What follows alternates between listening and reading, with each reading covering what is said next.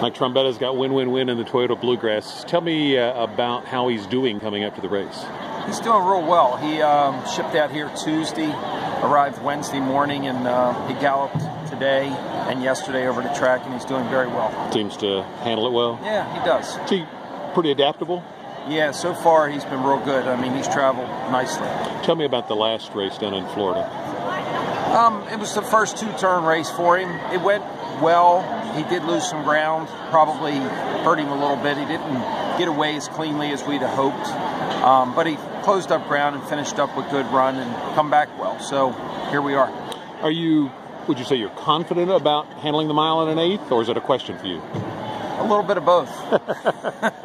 So until they do it, we're all waiting to see. What is it that gives you confidence?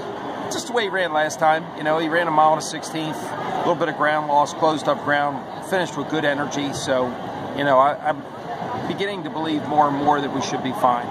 From a tactical standpoint, in a perfect world, how would you like the race to unfold for him to get home first? Well, yeah, I just want to see him, get an equal opportunity, get a good spot, and hopefully a clean trip. Why'd you pick this spot? I had a few choices, but I thought that, maybe this type of track might be a little more conducive to his style. Why is that? Well, my other choice would have been Aqueduct, and that track's pretty deep during the winter, so I was hoping, this type of track might help to carry him further. How are you enjoying the week here at Keeneland? Yeah, it's good. It's always good here.